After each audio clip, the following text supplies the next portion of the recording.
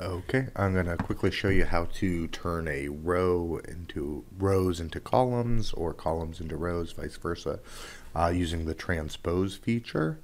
It's pretty easy to do. All I'm going to do, if I want to do it, I'm just going to select the column I want. I'm going to copy it. I'm going to come over here to where I want them to be. Then here on the Home tab, go to Paste, click this arrow underneath it.